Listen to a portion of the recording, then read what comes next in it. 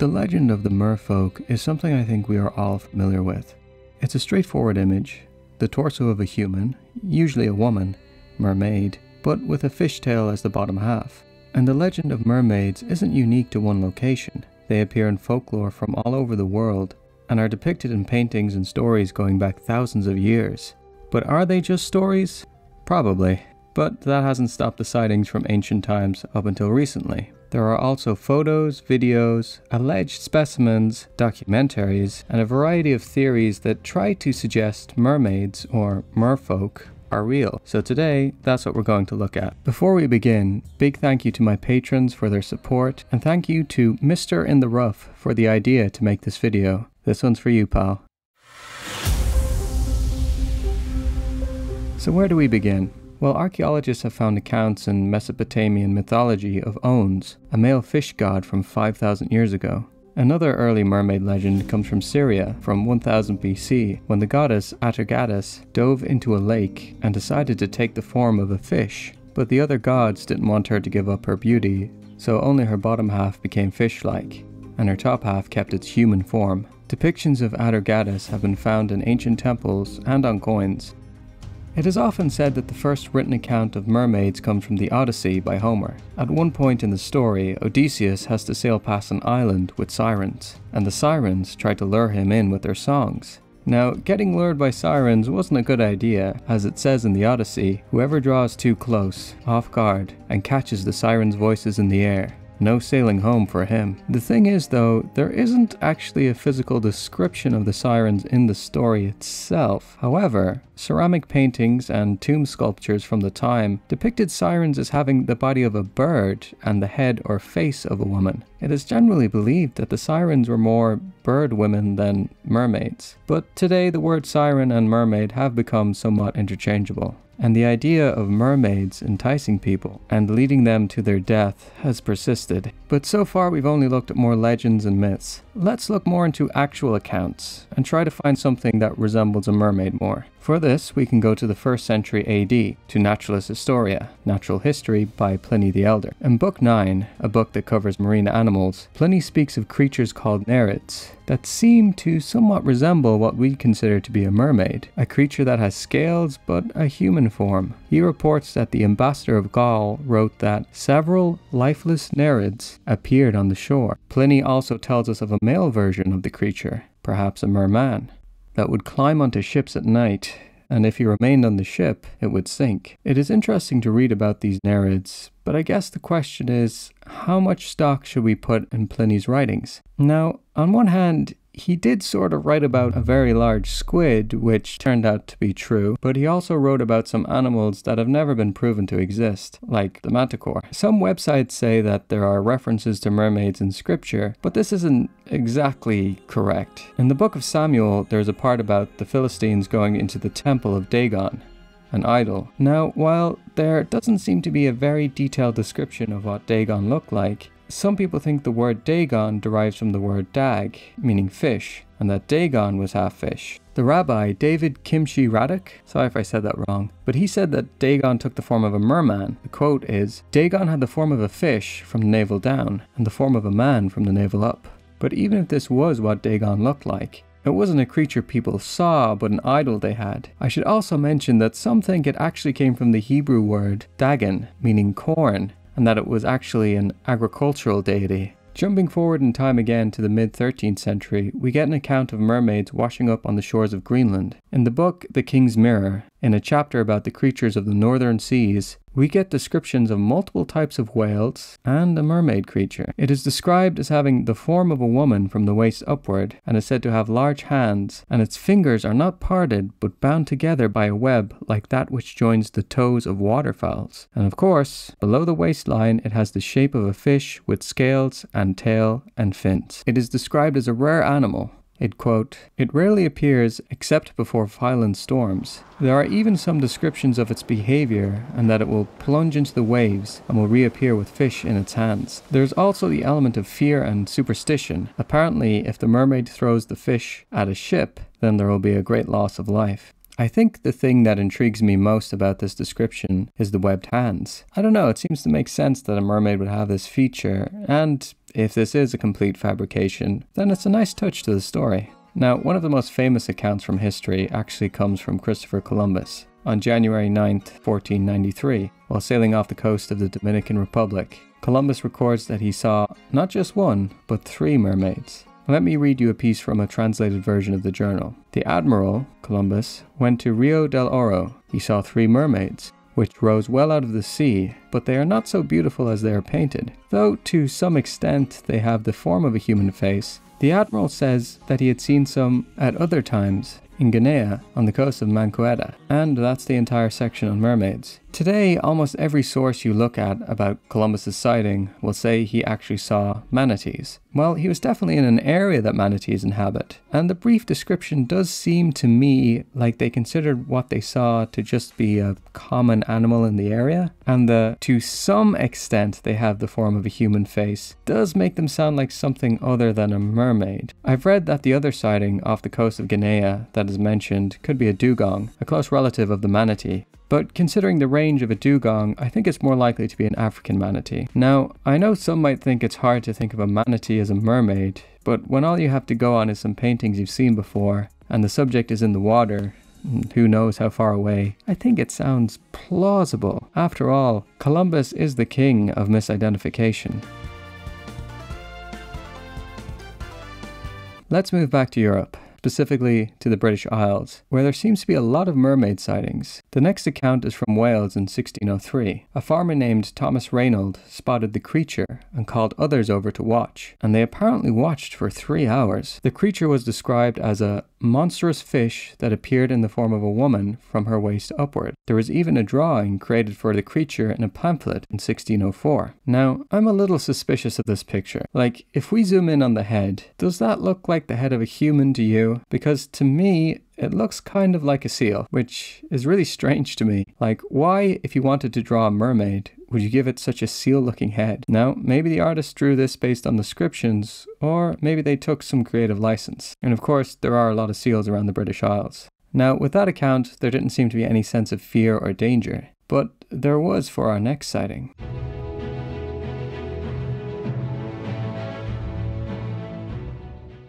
Blackbeard, also known as Edward Teach or Thatch, was an English pirate who operated around the West Indies and the east coast of the North American colonies during the early 1700s. He had a fierce reputation and is probably one of, if not the, most famous pirates of all time. And according to some sources, Blackbeard often told his men to steer clear of certain waters as there were mermaids there and it was too dangerous. Now that sounds fairly ominous. However, the some sources I am referring to are multiple websites. This is where all the tricks are. But they are all a bit vague on where they are getting their information from. And it kind of sounds like they're all just copying from each other. Now, one website said this was from Blackbeard's logbook. Cool. So I wanted to try and see if I could find a copy or an abstract from the book to see exactly what it said. But here's the thing. There is no evidence to suggest that Blackbeard kept a logbook of his pirate activities. It's fiction. We made it up. We made this one up. It's a made-up tale. While logbooks were common among sailors and pirates during this time period, Blackbeard was not known for keeping detailed records of his voyages or his exploits. It is possible that some of his crew members kept their own personal logs, but there is no definitive evidence of this. Now, in 2018, fragments of a book were recovered from the wreck of one of Blackbeard's ships, but it wasn't a logbook or any book written by Blackbeard or his crew. It was just a book they had for reading. I've read all of these. Many times.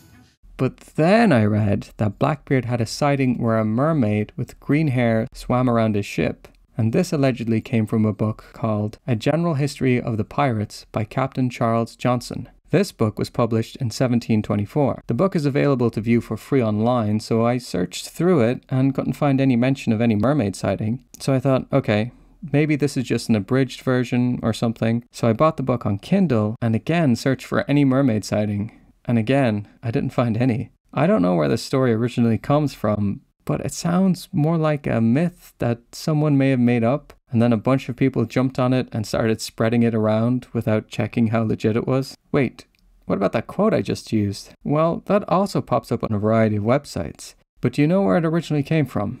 The 2011 film Pirates of the Caribbean on Stranger Tides. And while I'm on the topic, can I just say that in a lot of YouTube videos that show top 10 real mermaids caught on camera, they show footage of one of the mermaid props that was used in the movie. And it is a prop. You can even see the art team make it in the behind the scenes footage. And not only that, sometimes they use this actual behind the scenes footage as proof it's a real mermaid. They take a clip of it, they turn down the sound and say, here is a team of scientists with a mermaid body. Well, if we turn the sound back up, we can clearly hear they are the team who created the prop. We were given several designs. I think it was 4 total that we went from ILM. You know, you can theorize about what these things should look like. Deliberately misleading. I'm going to talk a little bit more about these videos later, but for now, please just realize this isn't a real mermaid. Moving on. We do have another sighting from the early 1700s, and we actually have a direct source. And this one isn't just a sighting. This account includes the capture of a mermaid. In 1719, a unique book was published by artist Samuel Fuller. The book was called Fishes, Crayfishes and Crabs, and it was apparently the world's first colour book of fish. Now Samuel described many different marine creatures, including a mermaid that he kept in a bathtub in his house for 4 days. Let me read you the piece. I had this siren alive for 4 days in my house at Ambon in a tub of water. My son brought it to me from Burrow. It died of hunger, not wishing to take any nourishment, neither fishes nor shellfishes, nor mosses or grasses. It did nothing but whimper with little cries that sounded somewhat like rats. I had the curiosity to lift its fins in front and in back, and it was shaped like a woman. So what's going on here? Well, maybe he really did have a mermaid in his house, but he makes some odd claims in this book. For example, he claimed that he caught a 4-legged anglerfish on a beach. To quote the book, I kept it alive for 3 days in my house. It followed me everywhere with great familiarity, much like a little dog. It seems like he may have made up some fantastical things to help sell his book. Now there are a larger number of mermaid sightings, but I want to fast forward a bit and try and get to some more recent sightings. So we're going to jump ahead to 1943 to the Kei Island sightings.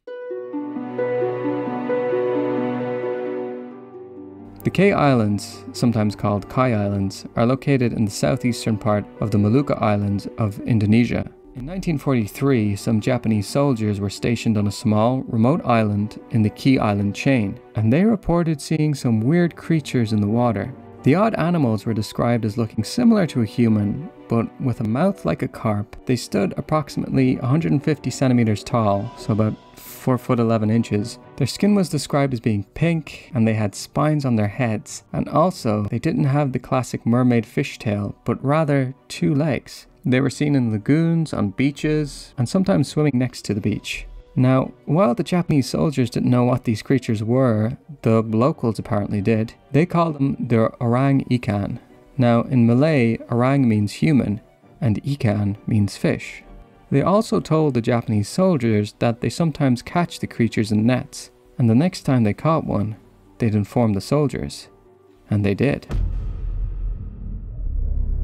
One evening, Sergeant Taro Horiba was summoned by the chief of a nearby village. Apparently, an orang ikan had been found dead on a beach earlier. The sergeant went to the home of the chief and was shocked at what he saw. He described the dead creature as 160 centimeters long and possessing a head of red-brown, shoulder-length hair and spines along the neck. The face was said to be quite ugly, with human-like and ape-like features. A low, short nose, a broad forehead, and small ears. The creature's fingers and toes were long and webbed. On returning to Japan, Mr. Horiba tried to tell zoologists about the creature and urged them to go investigate, but they wouldn't believe him. And since he didn't have a photo, no one took his sighting seriously. Now, 2 things about this. Firstly, throughout this video I've tried to be careful with sources, and just to be perfectly honest, though this story is on multiple websites online, I can't find a primary source, so take that with a wheelbarrow of salt. I will say I don't really get, if this story is accurate, why they didn't take a photo, or better yet, take the carcass, or a piece of it back even. And even if they didn't have any physical evidence, wouldn't the word of a sergeant in the military be taken somewhat seriously? At least enough to spike the curiosity of one zoologist in the 1940s? The second thing is, again, if we take the story at face value, is this really a mermaid? I've included the story because it is mentioned in a lot of articles on mermaid sightings, but I think we're dealing with a different cryptid altogether here. Orang-utan sounds like a different animal. Now, while we don't have a photo for this sighting, our next two sightings do come with photos. On June of 1967, a mermaid was spotted on Main Island in British Columbia. The mermaid was spotted by a few passengers on a ferry. A newspaper called The Colonist reported, "Several witnesses said the mermaid had a large fish, apparently coho salmon, and one swore she had taken a bite out of it." Long silver blonde hair and a topless condition were generally agreed upon. Now, a passenger on the ferry took a photo of the mermaid. It's not the clearest picture, but you can tell there's definitely someone there. A reward of $25,000 was announced as a reward for the mermaid, but she was never caught. Now, maybe this is a mermaid, but it seems like something that would be pretty easy to hoax. I mean, just have a woman sitting with a mermaid costume on a beach and there you go. Perhaps if they had seen her swimming through the water, it would have been more impressive. However, our next sighting from 1998 has just that. The sighting has been referred to as the Kauai Point Mermaid. The sighting was made by multiple people on a dive boat off the coast of Hawaii. The mermaid was described as having, quote, long flowing hair and one of the most beautiful faces I've ever seen. She was apparently swimming with a group of dolphins, even keeping up with them. Quote, but there is no way a human being could be swimming so fast. She was keeping right up with the dolphins, end quote. She even leapt into the air at one point, revealing her scales. Then she dove beneath the surface and disappeared. But about an hour later, while the group was diving, she returned, and Jeff Leiker took 2 photos. So looking at the photos, I don't think this is a manatee. In fact, I think it can only be 2 things. Either it's a mermaid or it's a hoax. If it really is a mermaid, it's a shame we don't have video or even an image of it swimming with the dolphins, because I don't think a human could keep up with the dolphins. But this image, I mean, it looks to be the right shape, but the subject being in shadow doesn't help the case, especially since there are many videos of performers being mermaids. It doesn't seem too impossible that this could be a person. There is a thread on the subreddit r/cryptozoology where people discuss the photo, and it seems people seem skeptical. The OP even provided a link to a documentary where the images might have been taken from. The images are similar, but still a little different. But again, if an image was created for this show, maybe the image was created here too. Have the images been tested? Apparently yes. They were, quote, analyzed by 3 noted photography labs. All 3 say the photos are genuine and have not been tampered with. But again, I think you can maybe stage an image in real life without needing any post-photo manipulation or Photoshop. But let's back up a bit. How do I know the photos have been analyzed? And where am I getting all these quotes from? Well, the website Jack's Diving Locker has a newspaper article that contains all the information. But what newspaper? Well, a newspaper by the name of Weekly World News.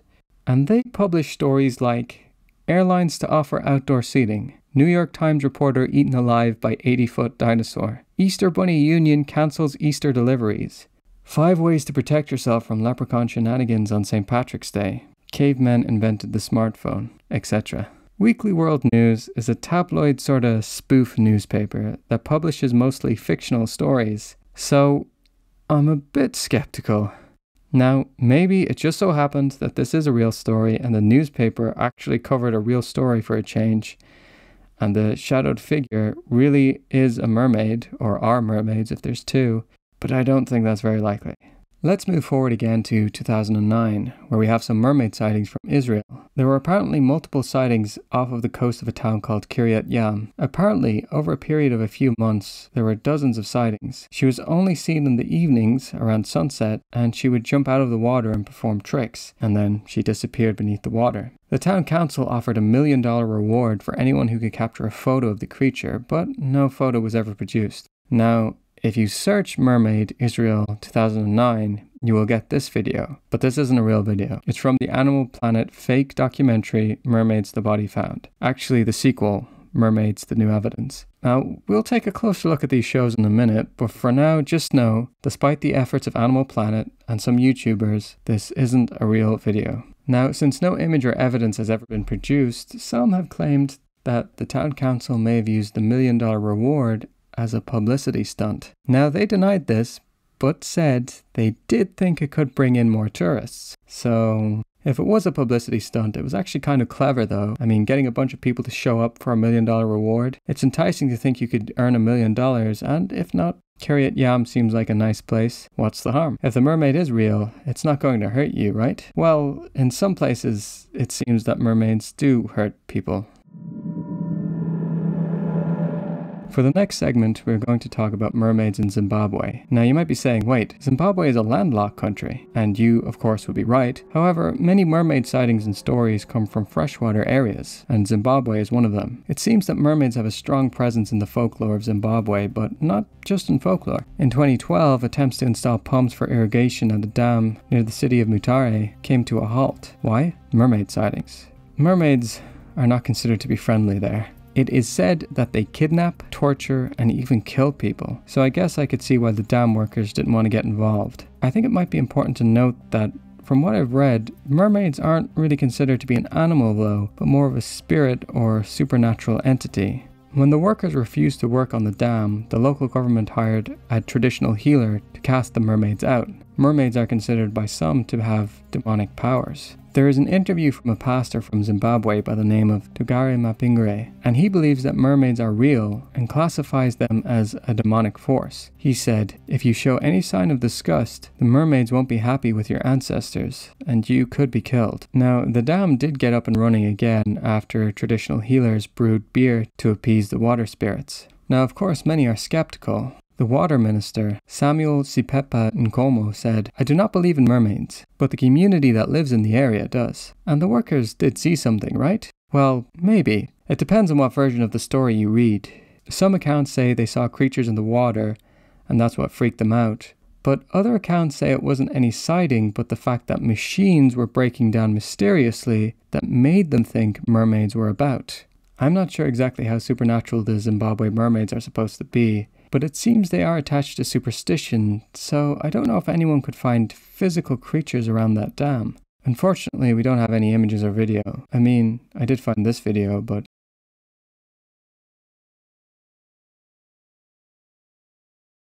We do have another interesting video that popped up recently of what looks like a mermaid stranded on a beach. Now, details around this video are a little hazy. A TikTok version said the video was filmed in South Africa, but a longer YouTube version said it was from Kenya.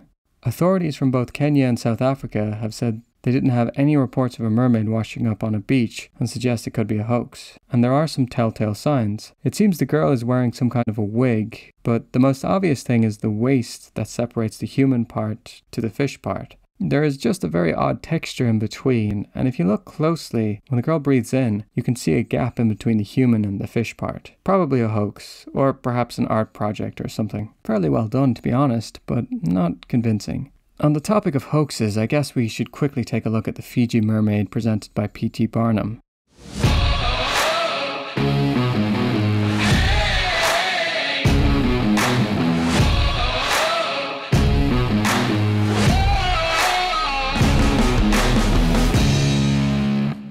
Now, I'm sure that many of you already know that this specimen was a hoax, an ape torso sewn to a fishtail. Now, you might be wondering where it originally came from, and it seems it most likely came from Japan, possibly created by a Japanese fisherman. As a side note, I will say there is plenty of mermaid lore from Japan, which I guess translates as human fish, appears in a variety of Japanese literature. Like Zimbabwe, the earliest versions of the Ningyo were described as living in freshwater. Some have speculated that this came from people seeing the giant Japanese salamander.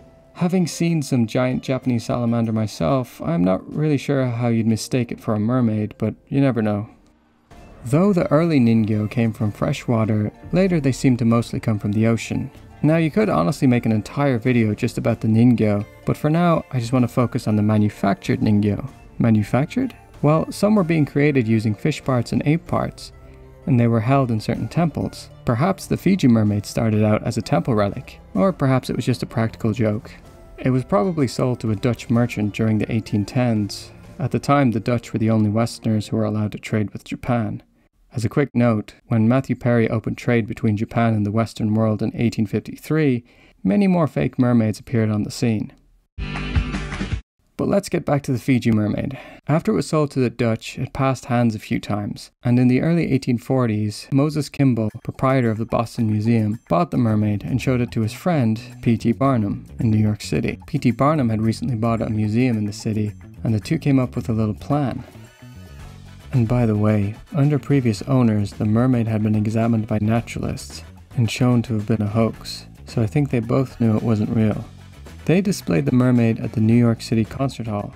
They even paid fake naturalists to give fake lectures stating that all land-dwelling animals have counterparts in the ocean, seahorses, sea lions, etc.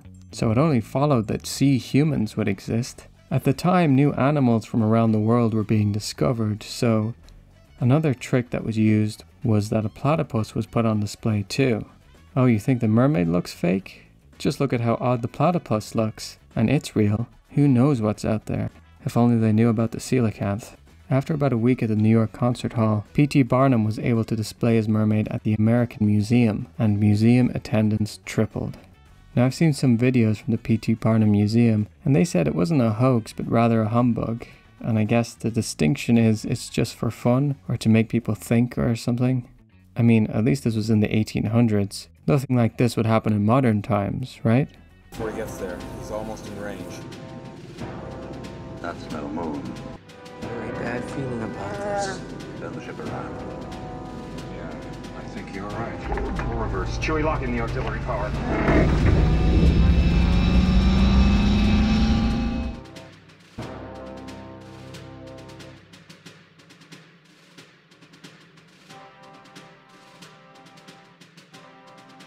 So firstly, I thanked Mr. in the Rough for the idea for this video, but I would just like to thank everyone else who suggested that I talk about the Animal Planet show, Mermaids the Body Found, and Mermaids the New Evidence.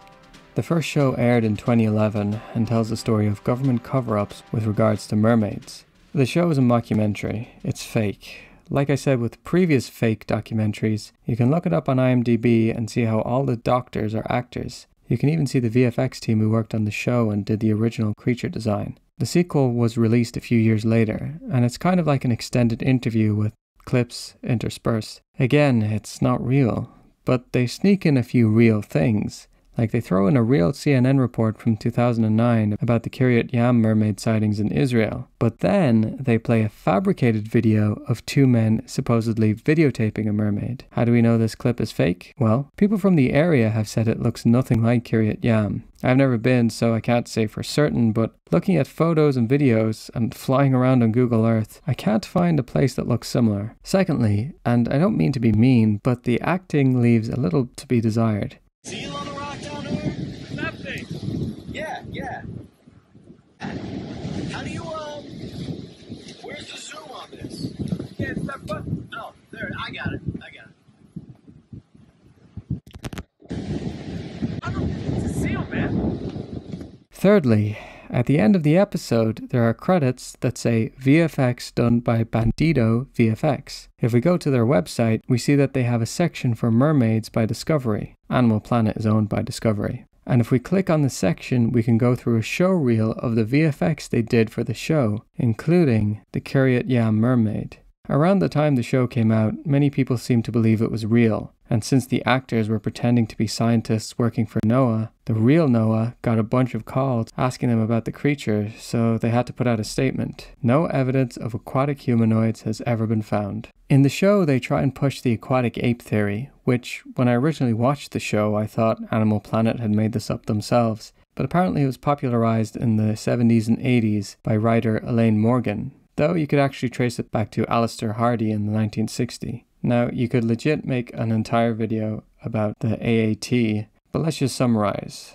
Okay, so what is the theory? Well, it proposes that at some point in human evolutionary history, our ancestors underwent a semi-aquatic phase that influenced our anatomical and behavioral traits. Now notice I didn't say our ancestors developed fishtails and lived in the ocean. Now, proponents of AAT will say that our lack of body hair, subcutaneous fat, and ability to hold our breath are all proof of AAT. But there are other explanations such as hairlessness for efficient sweating. Subcutaneous fat has a variety of uses. It's padding for our muscles and bones when we fall. It helps our blood vessels and nerves get from our skin to to our muscles, and it can help control body temperature, making sure we don't get too hot or too cold. And other mammals also have the ability to hold their breath. The other thing is that the scientific community largely disregard the theory due to the lack of any evidence. There aren't any fossils that point towards AAT. Now I know the consensus of the scientific community doesn't mean much to some people, but there you go. And again, the theory isn't even that our ancestors evolved into mermaids and then into humans or whatever nonsense Animal Planet is trying to push. They also show these cave paintings in one scene that are supposed to show people hunting mermaids. I don't know what cave this is supposed to be, as they only say somewhere in Egypt, but since I can't find this anywhere else, except for when people post screenshots from the mockumentary, I'm not sure that these are real paintings. I have found other paintings that seem to show possible mermaid-like creatures, though some say they aren't mermaids. But again, is a painting really evidence? Is it not possible that some of our ancestors used a bit of imagination when creating art? The thing about this nonsense though, I mean this made up fake documentary, is it set a new ratings record for Animal Planet and brought in 3.5 million viewers. The record was passed the next year when Mermaids: The New Evidence passed 3.6 million viewers. And then the floodgates were open. Discovery Channel, who owns Animal Planet, realized if they wanted to get the views, they should just make stuff up and pretend it's real. Megalodon, The Monster Shark Lives, passed 5 million views. And I bet their other fake shows did pretty well too. Isn't it a bit sad, nearly 180 years later, institutions that are supposed to educate us, to spread some truth and shine some light on the wonderful parts of the world, would rather deliberately mislead us, sliding in some reality to confuse us, paying actors to pretend to be scientists to convince us? And the response is, well, it's just for fun. And the thing is, the fake shows are just the tip of the iceberg. Like with the Megalodon shows, clips from mermaid shows are thrown up on YouTube, and if you read some of the top comments, it's not encouraging. That shot with the CGI mermaid on the rock in Kiryat Yam was uploaded as a standalone YouTube video by someone, and the top rated comments are, "They can be real, it is a 95% chance, we have only discovered 5% of the ocean, and the deeper it gets, the more mysterious it gets. And after 7 years of watching this, I have come to realize that is a real mermaid." I mean, in 7 years you could have looked into it a bit more. It didn't take me 7 years to find out it was created by Bandito VFX. And regarding the first comment, I'm so sick of the 95% unexplored or undiscovered, as this commenter said. The thing is, it's very difficult to even define what explored means when it comes to the ocean. Are you talking about how much of the seafloor has been mapped at high resolution? The last time I talked about this, I said it was about 20%, and that the team Seabed 2020 were working on getting it to 100%, and they have been working on it. As of June 2022, it was about 23.4%, and probably a little higher today. Again, the plan is to get to 100% in the decade. Okay, so 75% unexplored? Well again, how are we even defining this? We have satellite maps of the entire ocean, but do people have to have been there? Do they have to swim around in a particular part? And if so, isn't the water and all the creatures in it moving around? I don't know. Again, a really great video by an actual marine biologist broke this down really well, so I'll link that in the description, and I highly recommend you watch that after this video. And there are also many other "this is definitely real" comments too. And then there are those top 10 videos. You know the ones. I've tried to parody them before. The ones that start by saying if you don't subscribe, a tarantula will crawl on your face, and if you hit like, you'll get 10 years of good luck. And like I said, they will often have the Pirates of the Caribbean prop in them, but also, most of their list is made up of clips from these fake mermaid shows. They all seem to forget to mention in the videos though, that they're taking clips from the Animal Planet show, and act like they are unrelated videos. It's fiction. It's a made-up tale.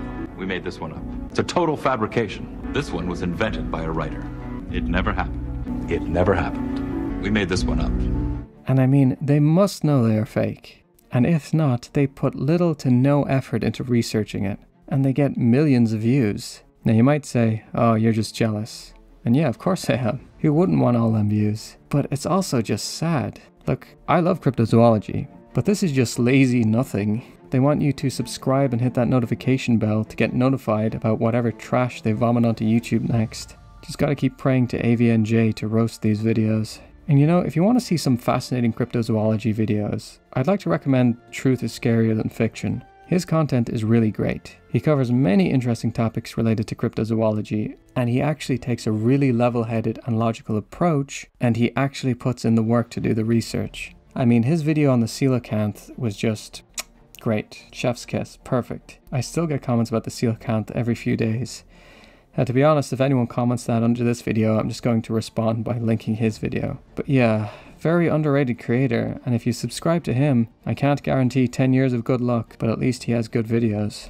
Now, I know I haven't been very warmed up to the idea of mermaids existing in this video. I just think there really isn't any good evidence to suggest that they are out there. But then, why are they so universal? Why do mermaid accounts come from all over the world? It is an interesting question. Even on NOAA's website they acknowledge the phenomenon. Why then do they occupy the collective unconscious of nearly all seafaring peoples? That's a question best left to historians, philosophers, and anthropologists. And maybe it's not for me to say, but I do have a theory. The thing is, it kind of reminds me of ghosts. Now, bear with me. See, I don't really believe in ghosts. And a few years ago, when I told one of my friends this, they got pretty angry, and she said, of course they're real. Why else would they appear in every culture all around the world? Well, I think it actually makes sense that phenomena like these aren't limited by borders. I think some feelings are universal among humans. The unfortunate thing about life is that we all, most likely, will lose someone we care about, regardless of culture or borders. And doesn't it make sense that yearning for lost loved ones often leads people to perceive their presence? Or in some cases, we may even perceive someone who died really tragically, even if we didn't know them. The thing about mermaid sightings is a lot of them happened during a time where sailors were predominantly men. And sure, there are some mermen sightings, but it mostly seems to be mermaids. Perhaps they missed a feminine presence, and maybe if you stare into the blurry, inky ocean for long enough, you see what you want to see, and maybe that's a mermaid. Perhaps these mermaids became a symbol of the cherished relationships left behind. Mothers, sisters, wives, girlfriends, or just friends. And perhaps it makes sense that there is a darker edge to mermaid and ghost stories. Remembering those who have gone, or missing those we left behind is okay sometimes. Probably healthy in moderation, but perhaps legends and cautionary tales about mermaids may have arisen as a means to prevent sailors from being consumed by their longing, just as ghost stories often carry warnings against becoming trapped in the depths of grief. Tales of treacherous mermaids might have served as a reminder to sailors of the dangers that lie beneath the surface. These stories cautioned against allowing desires and yearnings to lead one astray, potentially leading to a perilous fate in the vast and unforgiving ocean. Sometimes the abyss stares back. Thank you so much if you made it to this part of the video. I just wanted to mention that I'm going to move the podcast to a completely different channel. I realize it's not for everyone, so I won't be posting it here anymore. If you are interested in listening to my mumbly, monotone voice talk about more cryptozoology and animals, then there is a link below. I do have a co-host, and she is much more upbeat and educated, I guess. Thanks again to Mr. in the Rough. Thank you so much to my patrons, and thank you for watching. This is the part where I ask you to like and sub, but if you have a daily limit on subbing or liking, then I highly recommend you go check out some of the other channels I mentioned in the description below. They really deserve the views and the subs and the likes, so save it for them. Anyway, thanks again for watching, and I hope you have a great day.